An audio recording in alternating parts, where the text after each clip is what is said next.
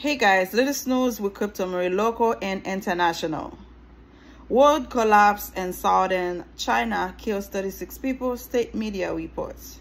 A collapse of an expressway section in China's Guangdong province caused vehicles to plunge and kill 36 people while injuring another 30, state media reported on Thursday, as millions in the country travel for the May Day holiday break.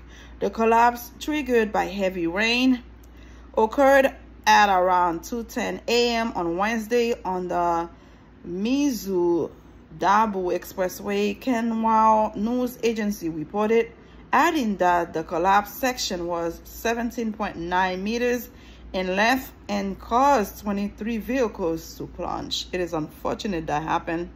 May God be with them. Rest in peace to all the one that had passed, and hopefully the one that are injured are able to have a full recovery.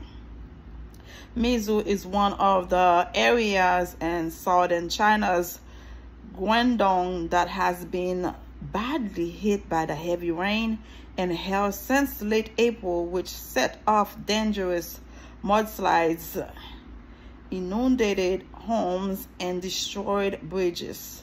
President Xi Jinping called for the utmost efforts to save lives and eliminate dangers as the rainy weather continued in the region, according to Xinhua report. Task force from the central and local governments have been dispatched for the rescue work, the report added.